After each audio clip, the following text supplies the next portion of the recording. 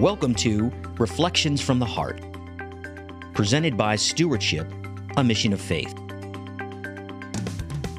Reflections from the Heart is an outreach of gospel reflection, a family ministry of Stewardship, a mission of faith. For the next 30 minutes, please join us as we break open the bread of life in the gospel reading for this Sunday's Mass, as we invite the same Holy Spirit who inspired the biblical writers to inspire us today. And now, here is your host with Reflections from the Heart. Welcome, everyone, to another session of Reflections from the Heart. My name is David Abel, and I'm joined by Cameron Norris. Hello, Cameron. Hello, welcome. David. Thank you so much. Awesome. It's an amazing day. If everybody would take a moment and get their Bibles, we're going to turn to the Gospel of Luke, chapter 17, verses 5 through 10. But before we break open the bread of life, Cameron, do you mind inviting the Holy Spirit in so that we're able to see what we're to see, hear what we're to hear, and then put it into action? I would love to. Father, we invite you into this conversation. We invite you into this room, into our hearts to be with us. As we open up your word that is alive and active, we ask that it would become alive and active to us here right now, that we will see what you want to show us, we'll hear what you want us to hear. Holy Spirit, illuminate your word in our hearts. In Jesus' name, amen. Amen. The Father, and the Son, Holy Spirit, amen. Amen. So once again, it comes from the Gospel of Luke, chapter 17, verses 5 through 10. The apostles said to the Lord, "Increase our faith." The Lord replied, "If you have faith the size of a mustard seed, you would say to this mulberry tree, 'Be uprooted and planted in the sea,' and it would obey you. Who among you would say to your servant, who has just come in from plowing and tending sheep in the field, 'Come here immediately and take your place at table'? Would he not rather say to him, 'Prepare something for me to eat, put on your apron and wait on me while I eat and drink? You may eat and drink when I am finished'? Is he grateful to that servant because he did what was commanded? So should it be with you. When you have done all you have been commanded, say, 'We are unprofitable servants. We have done what we were obliged to do.'" The Gospel of the Lord. Praise to you, Lord Jesus Christ. Wow. So the apostles start off here giving the Lord kind of a command: increase our faith. Do this. But isn't that the kindness of God to not respond with, "Don't tell me what to do"? He responds with, "If you have faith that's even a tiniest little bit of an amount." I think that's like the Lord giving an invitation into kindness. Like, I don't really like it when people are bossing me around with the idea of, "Hey, do this for me." But here's how it starts. The apostles say to the Lord, "Do this, increase our faith." And still, his heart flows with kindness. He doesn't say, "First of all, you need to stop talking and listen." He says, "Hey, if you have faith the size of a mustard seed." So I think really what he's trying to say is, it's almost like you could see him pointing to a person. If you have a little bit of faith, what are you doing with it? And I think we get to examine our own hearts with the introspection of the Holy Spirit. Lord, what are the things that you've given me? Show me where I can grow in my faith. And oftentimes it starts small. He might ask you to do something insignificant, something that is out of the spotlight, something that nobody will ever know about it. And hopefully you don't tell him, because it's going to be something between you and the Lord. And he will use those moments to go from a little bit to just a little bit more, to just a little bit more. But then what happens when you go to the gym one day? You come home, you're not in the best physical shape you ever are, but you go to the gym every day for 10 years, you can almost point those people out. In the same way, he wants to have that relationship with us, with the gift of faith. What did you do today? Okay, well, that doesn't mean tomorrow just veg out. Go to it again. Take it to the Lord again. Lord, and are there some days where you might miss the gym? Are there some days where you might miss that time? That's fine, but don't let it be a a routine or a habit, get into the right routines, get into the right habits. Yeah. Amazing. And you know, as I was reading this, I always get confused because it's like, wow, you know, I must not have faith the size of a mustard seed because I've never said to a mulberry bush, get up, unroot yourself, and go plant yourself in the sea, and it obeyed me. But I think what the Lord really just opened up to me is this. That would be a miracle if the mulberry bush did that. But you see, with faith, miracles happen every day. Do we have eyes to see, ears to hear? My friend, who was a gospel reflection with us last week, he ended up on Friday at breakfast with his friends. He's a pastor. The electric pulse to his heart that tells it to beat stopped. He coded. He died. They shocked him. So through the grace of God, one of the waitresses was a nurse. She kept compression and kept his heart beating. Through the grace of God, another miracle, the ambulance was only 3 minutes away, got there, hit him with the paddles 5 times, put him in the ambulance. He actually woke up in the ambulance. Through the grace of God, that same man, that pastor who last Friday died, and through a miracle, and a miracle of God, ended up having a pacemaker put in and everything, he was a gospel reflection this week. Amazing. Impossible. Yeah. But see, that's a miracle. Yeah. We have these miracles happen every day. Do we have hearts of gratitude to say, thank you, God? Do we have the eyes of faith to see them, to hear it, and to acknowledge God in them? Do we thank God every day for the gift of faith? Faith is not something you have. Faith is a gift from God to us it's a sacred trust. It comes from the book of Ephesians. It's a sacred trust given to us. And then that faith, with the size of a mustard seed, which is a gift from God in every human heart, it grows. And that mustard tree grows and its branches spread. That's what our faith does. So, man, Lord, increase my faith. And the Lord said, no problem, David, I will. I'm going to give you more opportunity to be faithful. Yeah. I'm going to give you more opportunity to trust in me. Mm-hmm. It's not that he's a genie in a bottle. It's not that he just clicks his fingers and we're good to go. I've got more faith. Oh, no. Right. He wants to stretch our hearts, stretch our minds to see the miracles, acknowledge him in all things so that faith within us truly does grow. Yeah. It reminds me, I'm not a theologian, but I remember studying about faith, just seeing it so many different times, and something that I'm sure there's different studies out there or Bible studies or things that speak to this, but there's faith in God, and there's also times where it says the faith of God. Like the idea is you get to partner with what he knows, what he understands, what he's doing. And a good read would be Hebrews 11. It talks about faith. It starts, faith is the substance of things hoped for, the evidence of things that you can't see that are unseen. And then it goes through examples of the heroes of the faith, Abraham, or even Abel when he brought his offering, or Noah, or Enoch. And part of the idea is we weren't there the day that a tree grew or the seed was planted. Maybe that happened 100 years ago, but we get to see the tree today and know that happened. It must have been a seed that went into this ground and got watered, and over time went from small to bigger to big, and now I'm looking at this tree that's 200 years old. The idea, that's faith. Faith is, this didn't just appear here, that happened this way. Or the way that light was created was God said, let there be light. Like the idea, we didn't see that happen, but I know that it happened. And those are small seeds of faith that we have in us.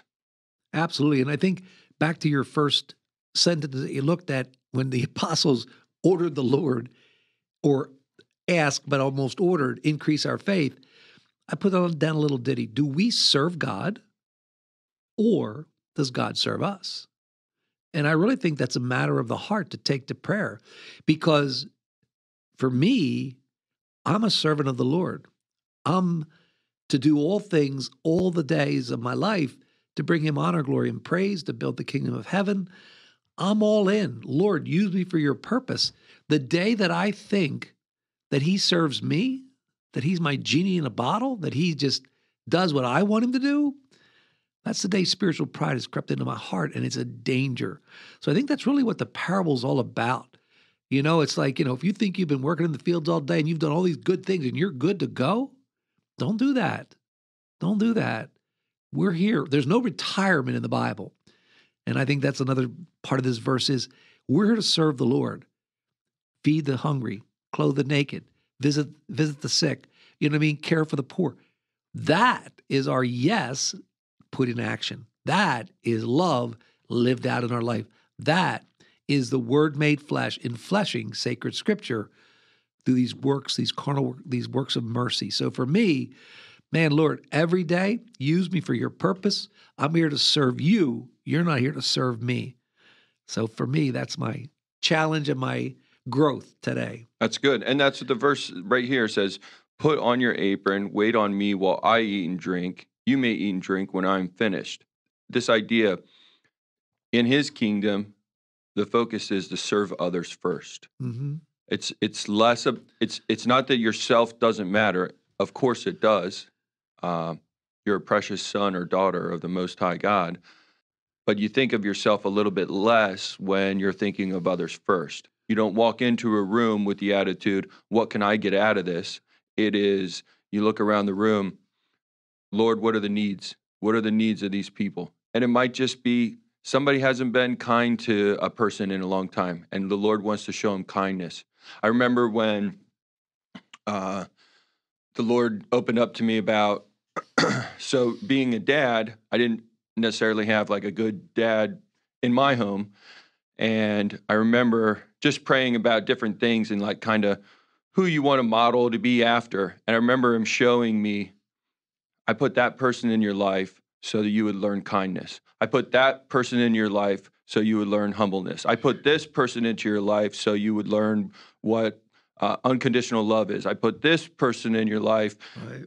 It's just all these things. And I mean, it was like, whoa, he was there that whole time. He knew what I needed. But then it also just gave me an appreciation for those people were obedient. Mm-hmm. That guy didn't have to do that thing that he did. But the Lord was working through him. He was obedient, and it made a profound effect on my life to the fact that the Lord brought it up again at this like crucial time. You know, we're having our first kid, and you're wondering, oh man, am I going to be a good dad? I don't know what I'm doing. I don't, And he's like, I prepared you for this. You didn't even know, because I had you go to this class at this school and meet this kid, and then you would bump into him here and his dad would do this thing for you. That's how I showed you how to be a humble servant. You didn't know, but I orchestrated the whole thing. And it was like, whoa, okay. So as we're walking through today, tomorrow, the Lord has his hand at work. He knows what people need, but it's also part of our responsibility is when I walk into a room, Lord, is there anybody? Is there somebody that needs some encouragement today? Is there somebody that just needs a smile? Is there somebody they want to be heard? How often do we run into people that want to be heard? Yeah. And we sit down, we close our mouth, and we open up our ears, and we lock eyes with them, and we'd say, hey, you got something on your chest? I want to listen to you. We get to be that. Yeah. And sometimes we need that. But you don't want a relationship to be a one-way street. You don't want the bank account to only have withdrawals come out of it. So that's, I think, serving others first. Absolutely. And, as I look at faith, realizing it's a gift, do I wake up in the morning and do I thank God Good for question. the gift of faith? I challenge myself. I don't.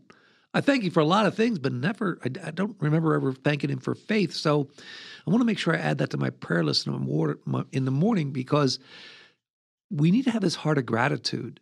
We take things for granted. We do. We take God for granted. We feel like we're entitled. None of that is healthy, because that's the opening for spiritual pride to grow. So for me, I want to wake up with a heart of gratitude. I want to take that first fruit of the day, that first hour and a half, 2 hours, I want to give it to the Lord. And when I do that, I am so productive, fruitful that day. When I don't, when I'm too busy, when I got to zoom out the door, it's not a healthy day for me. I'm off kilter. And my wife especially can tell when David hasn't given that first fruit to the Lord, but zoomed out ahead of the Lord. So slow down.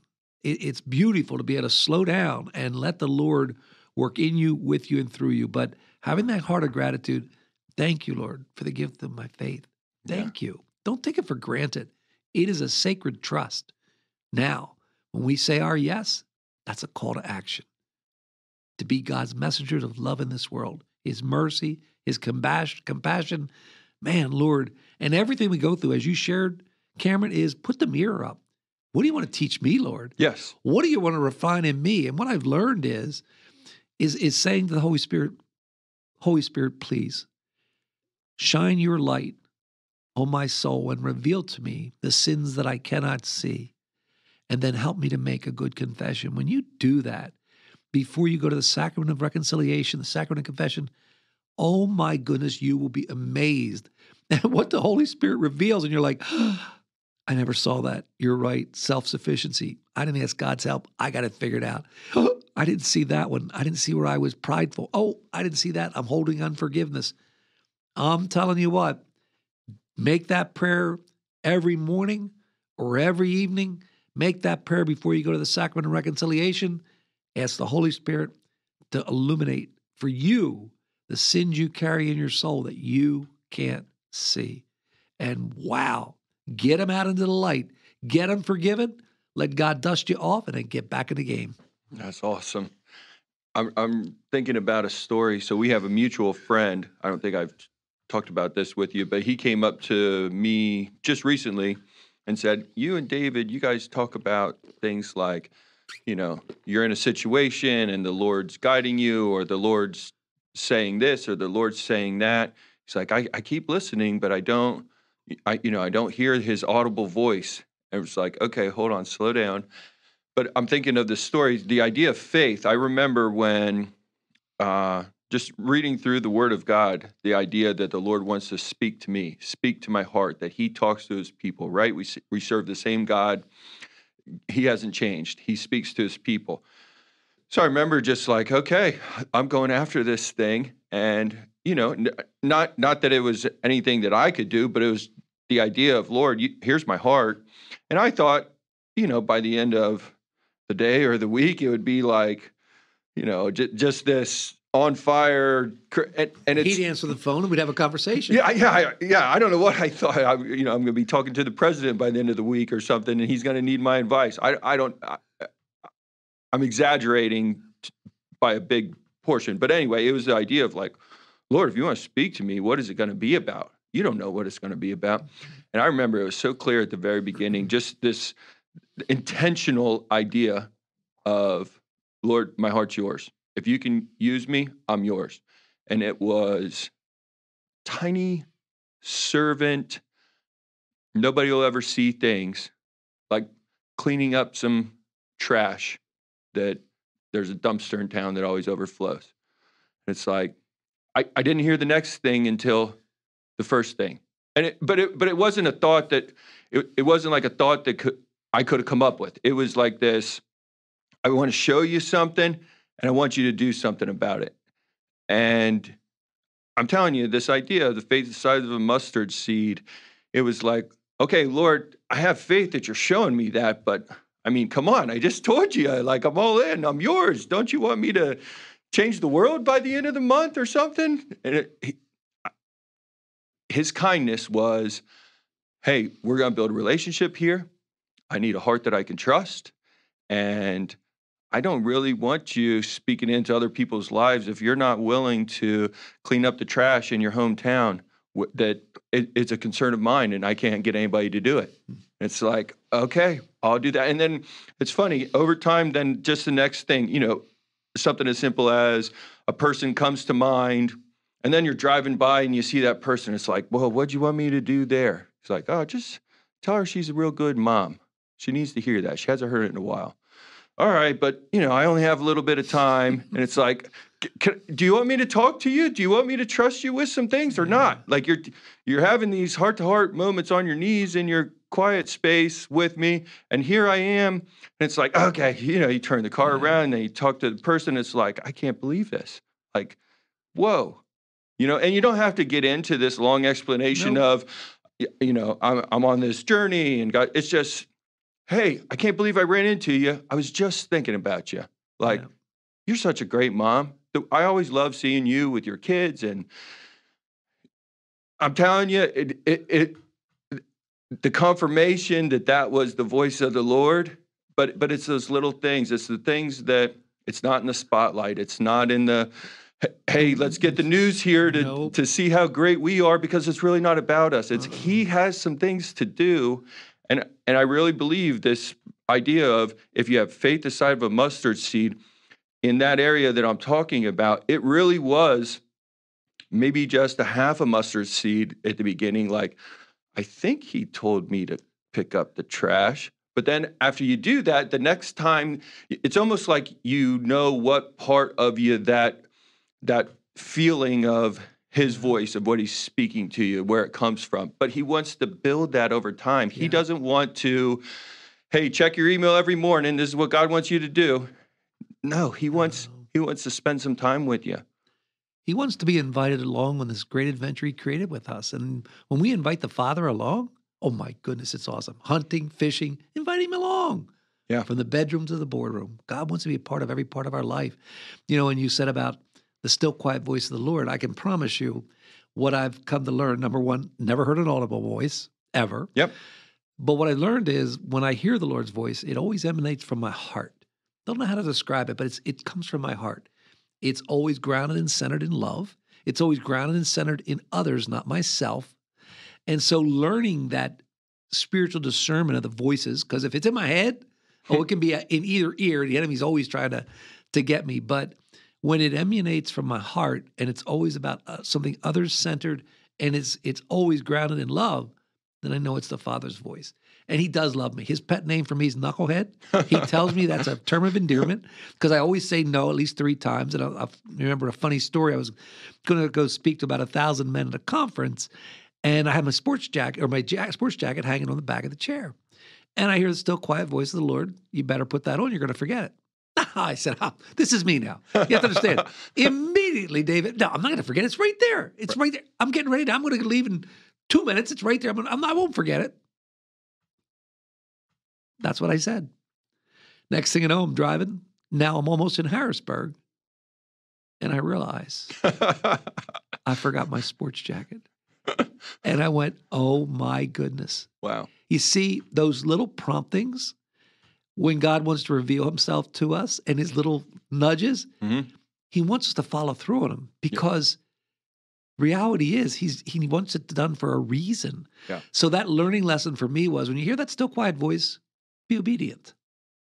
Do that, you're being prompted to do. Right. Because God has a plan for that. So right. it was a funny thing, and I actually started the conference talk with that story of Knucklehead David Abel and not listening and telling the Lord, there's no way I'm going to forget it. It's right there. Yeah. And I did. Wow. That as you're sharing the end of that, it reminds me of yesterday, the idea of like being obedient. So we have 3 young kids. Our oldest is 8. Our youngest is 5. And they're playing with the neighbors. It was a nice afternoon yesterday and waiting on Mom to get home. So we were just out in the yard and playing. And then I was getting some things ready to cut the grass and, between dinner, just everything going on. I came out to the neighbor and I said, hey, I see 2 of our kids. Have you seen Caroline? She said, no, she's not over here. And then for whatever reason, I said, well, she's not one I have to worry about. How do I know that? Because I have a history with her. I have asked her to be obedient, and I've seen her obey in the area of, I don't have to worry about her running to another friend's house or somebody else in the neighborhood. She's here, she's probably in the house, or I'll find her. But like, how did I know how to say, I don't have to put that in the category of, I better hurry up and find her, because I trust her. Why do I trust her? Because day in and day out, I know that she knows we have some boundaries, we have some parameters, we have some rules, and she doesn't mess around with that. She can be trusted. And I think in the same way that story happened yesterday, what are we being obedient with? So. Yeah. And I think the scripture verse also tells us, you can't work your way into heaven. Yeah. You can't do enough stuff. You're out plowing, you're tending the sheep, you're in the field, you come in, And there's no retirement. It's not over. The Lord's saying, well, there's more to do. Because at the end of the day, and I love this story of Rick Warren when I was with him in Philadelphia, he was sharing about his father when he was on his deathbed in his final moments of his life. His father's final words to Pastor Rick Warren were, one more soul for Jesus. His whole life was about one more soul for Jesus. And that impacted me. I'll never forget it. So my life's journey, and I'm encouraging all of our listeners to make it about one more soul for Jesus. God wants to use us as an instrument in the salvation of souls, co-missioned, joined with the mission of Christ in the salvation of all souls. How does God want to use you today to be that vessel of his mercy, love, compassion, truth? Man, when you say your yes, it is a great adventure. Yeah, it's so good. And as you're sharing, it reminds me, there's a pastor, Bill Johnson, in California, Bethel Church. He shared this story about when he came home from work, so like came home from the office, he would always get out of his car and take a breath and say, okay, now you got to show up here too. Like, this is more important than what you were just doing. And I just love that attitude of walking into the house. Yes, it's a place to rest and relax, but it's like us as dads, let's walk in that front door like ready to go. Like, let's bring something to it intentionally. And it's beautiful. So, ladies and gentlemen, as we understand the scripture verse, Lord, increase my faith. Give me more opportunities to be faithful. That means give me more opportunities to trust you, that you got it. I can't fix it. I can't make it happen. That your God and all things are possible in you, with you, and through you. God bless each and every one of you. Let's get out there and change this world.